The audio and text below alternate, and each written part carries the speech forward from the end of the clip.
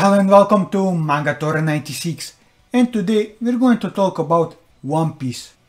Today's topic will be the first samurai to have ever been introduced in the story, if we exclude Ryuma's corpse. A guy who has been a part of this story for over a decade now, and yet most fans don't care too much about him, me included, which is a shame considering how much time we spent with him so far. I'm of course talking about Kin'emon. But before we start, here's the spoiler warning for the anime onlys and those of you who aren't caught up to the manga, as I will cover some events that happened only recently in the manga. Now let's start with a brief overview on who Kin'emon is. Foxfire Kin'emon is a samurai from Wano, a retainer of the Kozuki family, the leader of the 9 Red Scabbards, the husband of Tsuro, and a former thug. He was born 56 years before the present day, but traveled 20 years forward in time when he was 36 years old. Due to Wano having been taken over by Orochi, an ally of Kaido, one of the 4 emperors, Kin'emon set on a quest to recruit warriors for his cause, bringing alongside him his master Kozuki Momonosuke as well as 2 of his comrades. After a series of misadventures, Kin'emon ended up on the island of Punk Hazard, where he met and joined forces with the Straw Hat Pirates, posing as Momonosuke's father during the journey to Zou. During his youth, Kin'emon was a rather brash and rude thug who partaked in thievery and assault in order to get rich quickly. He was irresponsible with money, frequently falling into financial debt due to endlessly gambling and stealing from his childhood friend Tsuro. At the time, he was seemingly fine with dying, ignoring Tsuru's advice to leave his involvement with the Yakuza and to find a normal job, otherwise he could get killed. He happily claimed no one would miss him. Still, he had a conscience which acted once he witnessed the chaos and destruction caused by the mountain god due to his actions, especially after learning that Tsuro, who had backed him all this time and suffered from the troubles he caused, had fallen victim to this gigantic beast. He was going to confess for his crime until Kozuki Oden stopped him. Kin'emon already showed great courage and a desire to protect those dear to him in his early years, something that earned him recognition from Oden. After witnessing Oden taking the blame for the mountain god incident, he became a devoted follower of the shogun's son, claiming that he would die for him. After being encouraged by Yasue to reform himself for Oden's sake, Kin'emon adopted a proper samurai etiquette and a very old-fashioned manner of speech. Due to his reformed outlook, Kin'emon now accepts women to walk 3 steps behind men and talk gracefully and quietly. He on many occasions referred to Nami as a shameless, violent and obscene woman due to her careless behavior and felt disgraced when he got hit on the head by her. He seems to follow the code of Bushido, claiming he would commit suicide if he could, for the shame of being dismembered without dying. Even after being completely dismembered by a mysterious ability, Kin'emon still maintained his pride as a decapitated talking head. Like Momo, Kin'emon is very stubborn, constantly refusing the help of others and claiming he does not need it, while also denying conditions like hunger and pain out of a warrior's pride. Only after nearly freezing to death did he finally forsake his pride and ask for help. He is greatly honorable, bowing before Sanji for saving his torso, which was separated from him at the time, and thanking him for his help, stating that he was in debt to him. As shown by his constant refusal to accept help from Sanji and own claims, he holds a strong dislike for all pirates. This is most likely due to his master's Oden's death at the hands of Kaido and the Beast Pirates. Similarly, Kin'emon once stated that he cannot stand the sight of dragons due to Kaido himself being a Dragon Zone Delph user, considering them detestable creatures and violently hammering one of Punk Hazard as a result. He also seems to be very quick to judge things, believing Zoro to be the one who robbed Ryuma's grave after seeing his sword Shusue, a national treasure from his country, sheathed at his waist. He has a tendency to be quite perverted in spite of his sexist ideals.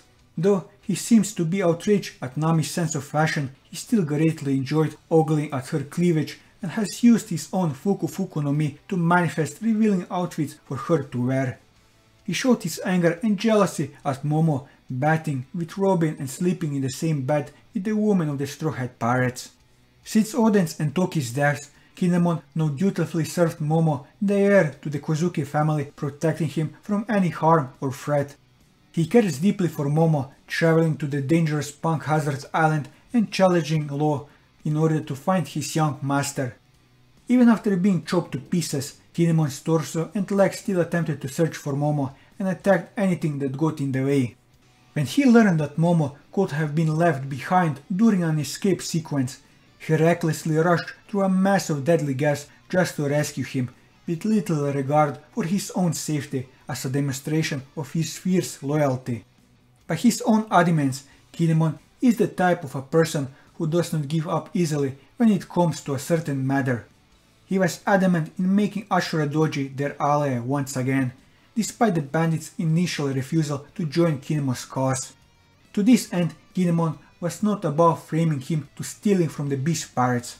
However, after being confronted by Ashura, Kin'emon realized this error and that he was ignorant of the suffering his comrade had endured for the last 20 years. As the leader of the 9 Red Scabbards, Kin'emon knows how to take charge in times of war and rally his soldiers to victory. Still, he may think of himself as smarter than he truly is, which can lead to embarrassing situations as others praise his accidental leadership and strategic feats. Kin'emon held absolute admiration and respect for Oden, the daimyo of Kuri. It began with the mountain god incident that caused destruction at the flower capital. When Oden defeated the mountain god, he saved Kin'emon's childhood friend Tsuro in the process and also took the blame for the beast's rampage. This convinced him to dedicate his life to Oden. His loyalty to his lord was so immense that he and the other retainers attempted to steal money from another daimyo, Yasue, in order to support Oden, who was facing financial difficulties at the time. That being said, Kin'emon dislikes Oden's instances in trying to sail away from Wano. When the Whitebeard pirates landed in the country, Kin'emon seemingly knew his lord well enough to suspect he was trying to leave with the pirates instead of driving them off the country, and panicked when Oden indeed attempted to sneak away with the future emperor. Years later, when Oden returned to the country as one of the Roger pirates, he remained resolute in his desire to finish Roger's quest in spite of the imploring which elicited a rude response from Kin'emon and the other scabbards. Momo is his master's son and the heir of the Kozuki family. As a loyal retainer of the Kozuki family, Kin'emon cares deeply for him and always shows massive concern for his well-being. He traveled to Punk Hazard, challenged Law, a warlord of the sea, and braved through a cloud of deadly poisonous gas to rescue his young master after they got accidentally separated. They both pretended to be father and son in order to protect Momo's identity, so the boy would not be targeted by their enemies, the Don Quixote pirates and the Beast pirates. Despite stating that he detests dragons, Kin'emon's stances for his young lord was greater, not rejecting Momo for being able to turn into a dragon. Although Kin'emon recognizes that Momo, despite his young age, did not want to be treated as a child and was glad that Luffy thought of the youngster as an equal. Despite being master and servant, Kin'emon can become jealous of Momo and is not afraid of reprimanding him for his perverted antics. After finding out that Momo was bathing with Robin, he became enraged towards the young lord, telling him to cut off his top knot as repentances, proclaiming him as the worst kid and cursing him out of his thoughts. Although the two were not related, the Straw Hats noted that they both look alike and share the same perverted traits, which made the lie about being father and son believable. As the leader of the 9 Red Scabbards, Kin'emon has a certain degree of authority among the group. As such, he is an experienced leader who can take charge during a crisis and is capable of successfully rallying soldiers to war. The other scabbards appear to respect Kin'emon as a leader, most notably Denjiro. Before becoming a proper samurai, Kin'emon was nothing more than a thug who assaulted and stole from people, but his strength and reputation were already recognized by even Hyogoro, the most prominent yakuza of the flower capital. One of Kin'emon's more unique abilities is his ability to speak through farthing. This was convenient since it allowed Kin'emon a certain method of communication after getting cut up by Law at Punk Hazard, as his legs had been attached to a dragon's body while his head remained confined in a cell in the 3rd Research Institution. Incidentally, Kin'emon also showed that his legs could utilize observation haki by themselves. Noted by Orochi for his tactical intelligence, Kin'emon is an extremely clever tactician, having been one of the formulation most of the strategies being behind the Alliance revolution against Emperor Kaido. At Dressrosa, Kin'emon was the one who came up with the idea of disguising Zoro, Luffy and himself as toys with animal costumes to get away from the Marines without drawing attention. He was also smart enough to disguise himself as Don Quixote do Flamingo while searching through the Dressrosa Royal Palace, allowing him to trick Gladius without the latter suspecting him of being an intruder. At Onigashima, Kin'emon would employ similar tactics, camouflaging the members of the Ninja Pirate Mink Samurai Alliance in uniforms of the Beast Pirates, allowing them to better infiltrate Kaido's domain and assimilate among his forces while remaining undetected until the time of the confrontation.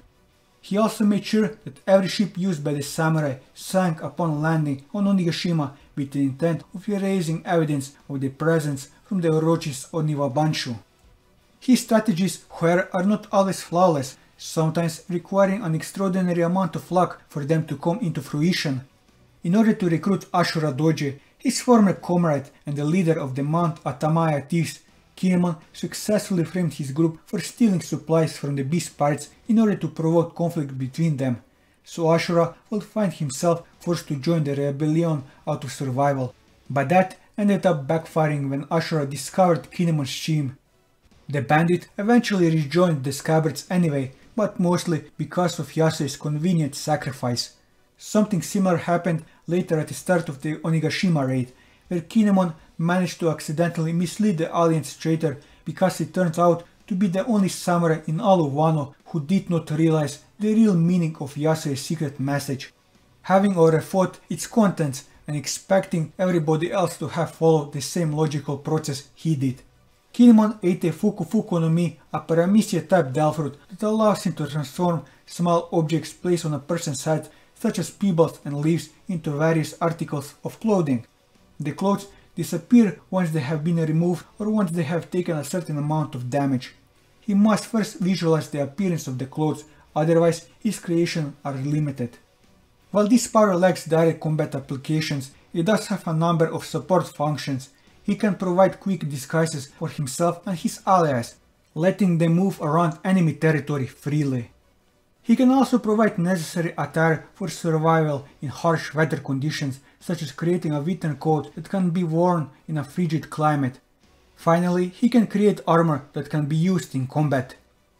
With this, I covered everything that I wanted to cover on Kin'emon in this video. And that will be all for this video. If you like this video, leave a like, leave your thoughts in the comments below, or subscribe to the channel for more One Piece content as well as other manga content, and until next time, take care.